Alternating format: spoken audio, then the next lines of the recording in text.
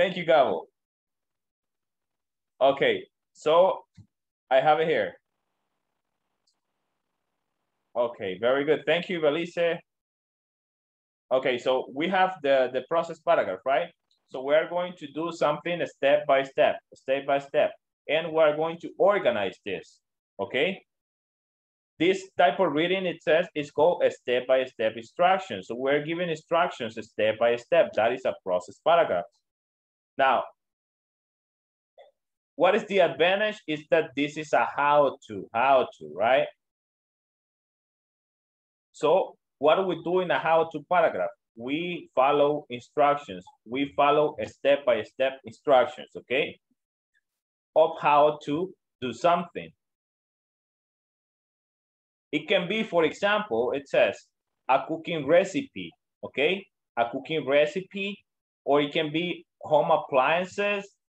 It can be work ethnic, writing assignments, anything, right? That has to do with a how-to subject or matter. Yes, Alexandra? Alexandra, you want to say something?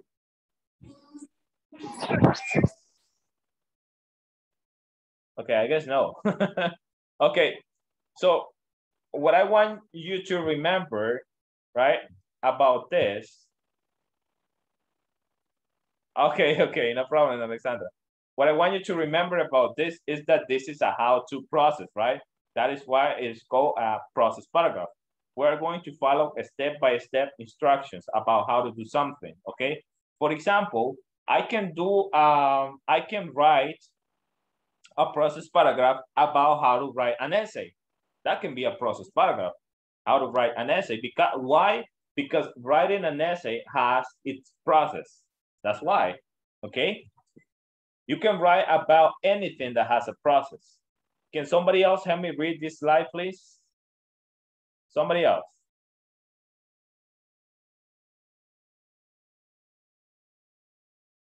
Somebody volunteers? If not, I'm going to say it, okay? Marta, can you help me out?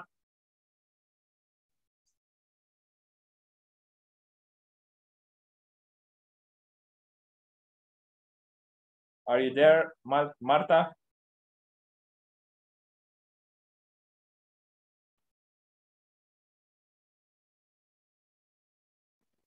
Can I? Okay, go ahead, Milena. Thank you. Okay.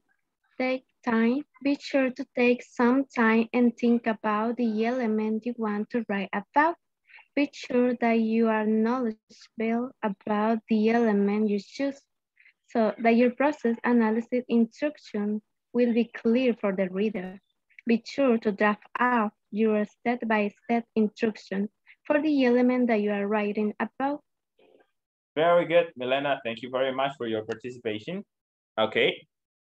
So now, it says, first of all, the element that you want to write about, right? It's the same. This process right here is similar to the previous one, right? Because you have to decide first the element that you are going to be writing about, okay? Okay, after that,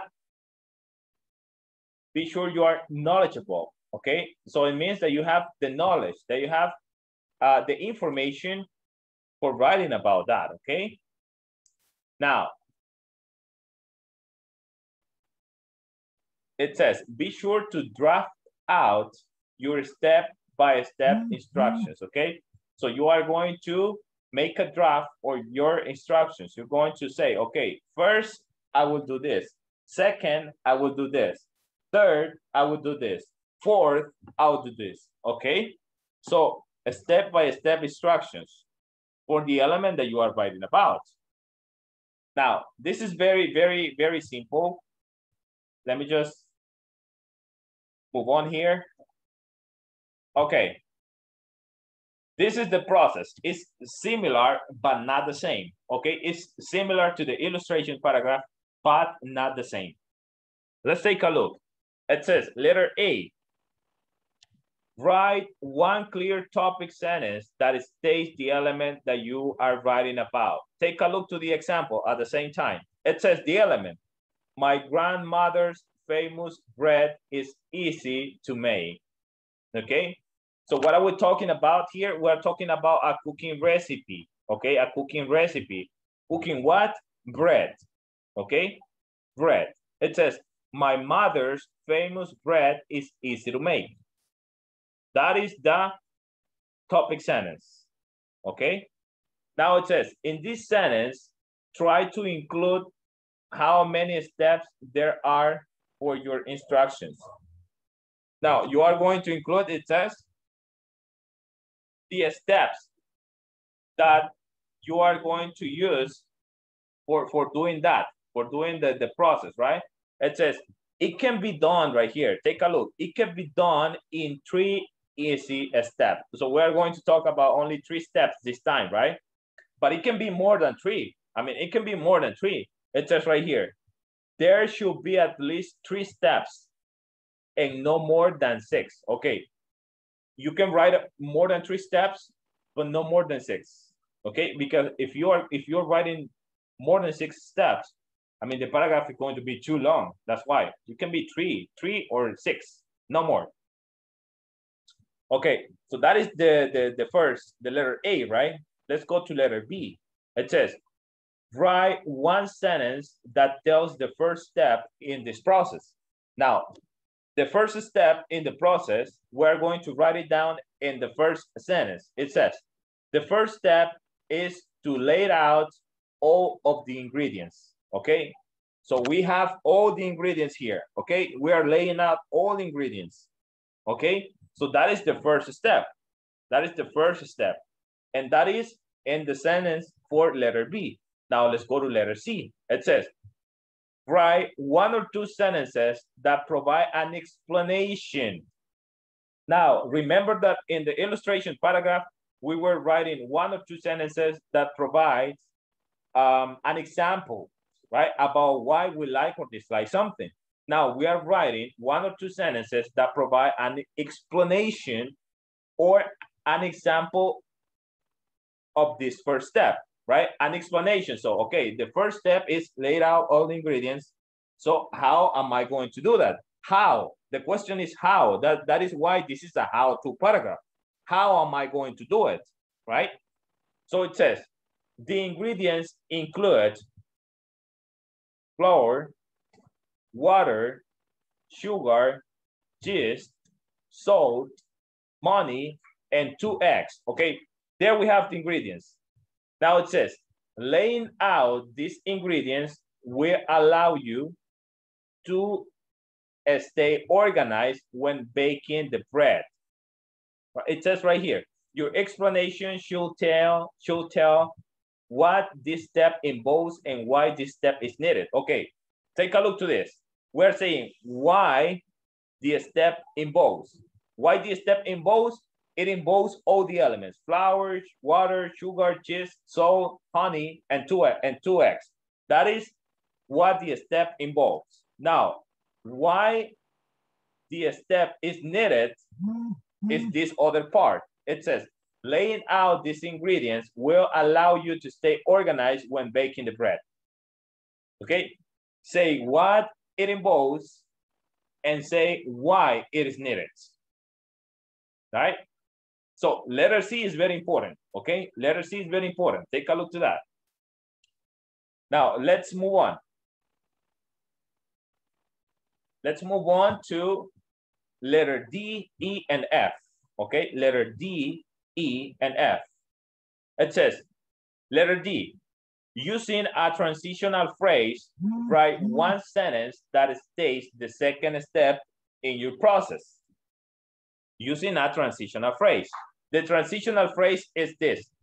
The next step, that is the transitional phrase, okay? The next step in baking my grandmother's famous bread is to mix all the ingredients in a mixing bowl. It says, we are mentioning here the second step, okay? What is the second step? Mix all the ingredients in a mixing bowl. That is the second step, okay? Now it says, letter E, Write 1 or 2 sentences. So we're repeating the process again, right? We're repeating the process. Take a look here. Write 1 or 2 sentences that explain your second step. Again, it says again. So your explanation should tell what the step involves and why it is needed. Again, what it involves, why it is needed. Remember that. What it involves, why it is needed. So it says, the best way to mix the ingredients is to mix the flour and water first, okay? So I'm explaining right here the second step, right? I'm explaining it. And then add all other ingredients while mixing, okay? I'm explaining the second step, okay? What it involves. It involves mixing all the ingredients. Why it is needed, it says right here, this mixture will help blend all the flavors together. This is the reason why it is needed, because it will help us blend all the flavors together. That's why. Okay, let's go to letter F. It says, using another transitional phrase, this is the transitional phrase. The final step, okay, that is the transitional phrase. The final step.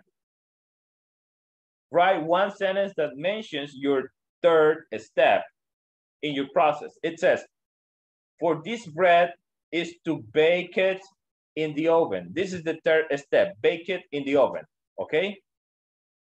Now, I'm going to, in this type, in the next letter, I'm going to repeat the process again. I'm going to write a sentence that explains the third step, and I'm going to say what it involves and why it is needed, okay? Let me just show you that. Okay, we got it here.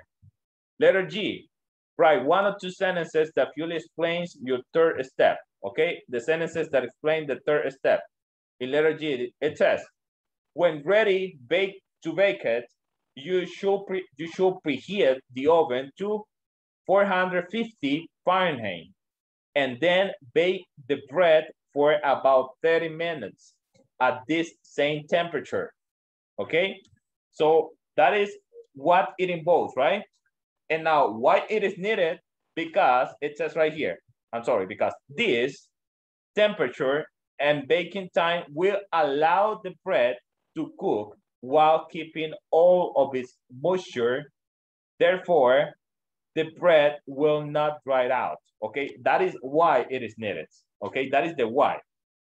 And letter H says, write one closing sentence that seals off your paragraph, okay? Now we're going to close the paragraph here. It says, finally, this is a transitional phrase, the bread is ready to serve. So take it out of the oven, let it cool, cut it, and enjoy.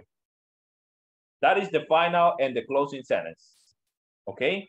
It says right here, note, if your process analysis has more, it says done right here, this should be a letter A, okay? More than 3 steps, then simply carry on after letter G and use the same format that happens in B and G, okay? So you are going to follow the process, this process. Let me just show you again. So what we got here in letter D, for example, letter D and E, we are repeating the same process for, it doesn't matter how many steps your process has, okay? It can be 6. You are going to be repeating what it says in letter D and E, because it's the same that we got in letter B and C. B and C is the same as D and E. What is the difference? The difference is that it is a different step, right? So if you have 4 steps, you are going to repeat the same. If you have 5 steps, you are going to repeat the same, right? Now, I don't know if you have questions about it. Questions?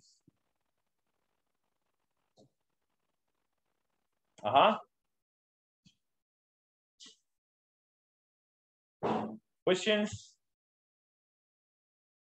Ladies and gentlemen.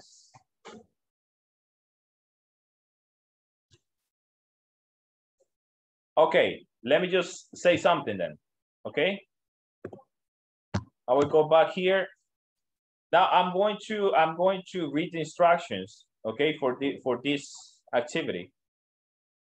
I will stop sharing this here. I will share Canvas just now, okay? What is Canvas? Okay, right here.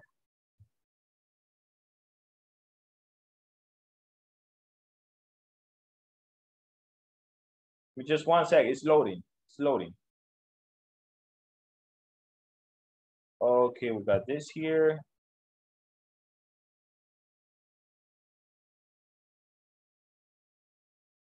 Okay, there we go. Reading and writing techniques. Okay, we have the activity here. Activity, illustration, and process paragraph, right?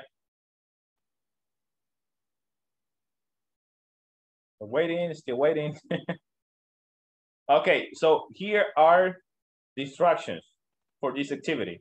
It says, number 1, choose 2. I'm gonna make it bigger. Okay, it says, choose 2 of the topics provided by your teacher. One for an illustrative paragraph and one for a process paragraph. Okay, so you are going to write in total 2 paragraphs. One, an illustrative paragraph, and the other one, it should be a process paragraph. Okay, 2 paragraphs. It says, follow the guidelines on the PPT. So the guidelines are the instructions or the process that we were just talking about that I was explaining on the presentation, okay? And write 1 illustrative and 1 process paragraph. Do it in a Word document and include a professional cover page, okay? You are going to include a professional cover page first, and then an illustrative paragraph, and then a process paragraph. What are you going to write about? You are going to choose one of these topics. This is for a process paragraph, okay? Remember that a process paragraph is a how-to process, right? It's a how-to process. So how to end a relationship, how to kick a bad habit, how to lose weight, how to study for an exam, how to dress up properly, okay? So those are the 5 topics that you got there. You are going to select one, the one that you prefer, okay? And that's the same for the illustrative paragraph. It says, the best ways to save money, the best way to ask someone out on a date, useful studying habits for a student, the best ways to maintain a relationship, a school pranking and its consequences. Okay, that is the illustrative paragraph. It says note is the 10% out of the 30% for the first lap, second period. Okay, now I explained all of that. I don't know if you have questions just now. Do you have questions?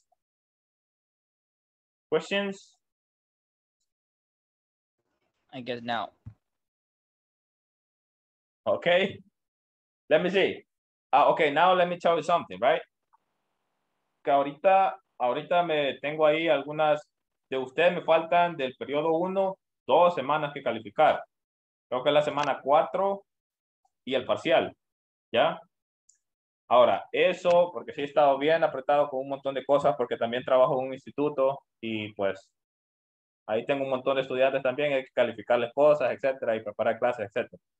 Igual, yo bueno, no voy a tratar, porque tengo que, sus notas ya ustedes las van a poder ver este sábado, ya, en el sistema. Ya en el sistema ustedes van a poder ver sus notas el sábado. Voy a tratar de que sea por la mañana, pero a más tardar va a ser por la tarde. Ya notas generales terminadas este sábado. ¿Ok? Entonces ahí nada más la disculpa, ¿verdad? Porque sí, me ha atrasado bastante porque tengo un montón que calificar. ¿Ya? Pero de hecho, al terminar la conferencia, voy a dar otra conferencia y luego voy a ponerme a calificar para salir a tiempo. Así de que ahí, discúlpenme por eso, pero sí, el sábado ya ustedes van a tener sus notas en el sistema, ¿ok? Y bueno, no sé si tienen questions, ahora sí, si no, eso sería todo. Yo Ajá. tengo una. Serían Rachel. 2 archivos que entregaríamos de esta semana, ¿verdad? No, Rachel, sería un solo Oh, archivo. En el archivo ustedes van a poner una carátula y luego van a escribirme un process paragraph. Van a seleccionar uno de los 5 temas que les he dado, van a escribir un process paragraph siguiendo las instrucciones que ya les expliqué y luego van a escribir ahí mismo, en ese mismo documento de Word, hacia abajito, le van a poner ahí este illustration paragraph y van a escribirme el illustrative paragraph ahí. ¿Ya? Utilizando uno también de los topics que les he dado aquí para el illustrative paragraph. Pero va a ser un Podemos solo. subirlo como PDF. Sí, pueden subirlo como PDF.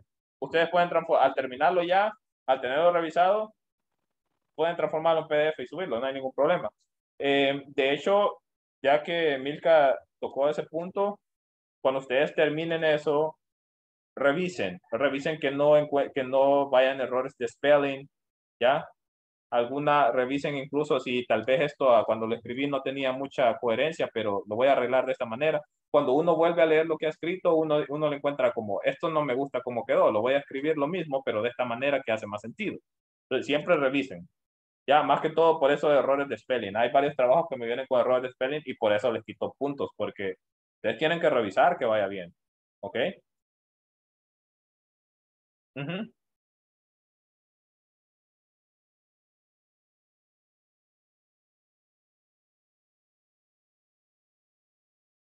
Sí, exactamente. Vaya, les van a salir los párrafos, creo que un poquito grandecitos, pero obviamente ustedes traten de que sea un párrafo normal, que un párrafo normal tiene entre 8 y 12 líneas, ¿ok? Creo que es suficiente para poder expresar todo eso. Bueno, de hecho, lo que yo les he dado ahí, los ejemplos que les puse en la presentación, ya poniéndolo en un documento de Word con tamaño normal de letra, que es 12, ¿ya? Una letra Arial, o sea, salen unas 12 líneas máximo, ¿ya? Las 12 líneas máximo. Entonces, y ya que Celaya pues ha tocado este punto también, decirles que sigan el mismo formato que les he dado, aunque no se los pongo aquí otra vez el formato, pero ustedes siempre dejen de interlineado 1.5, tamaño 12, letra Arial y pónganle sangría. Sigan siempre ese formato porque es formal, pues, es formal. Ujú. ¿Alguna otra pregunta?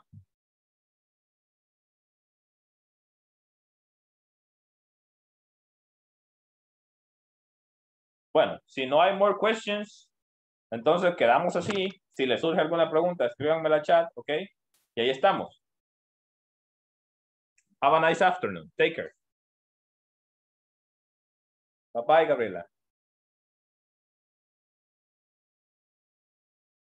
Bye, Celaya. Okay, later.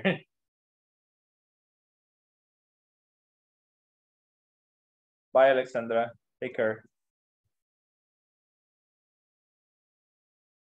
Bye. Bye, Rocio.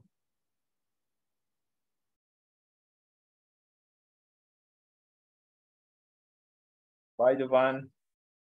Bye, Jose.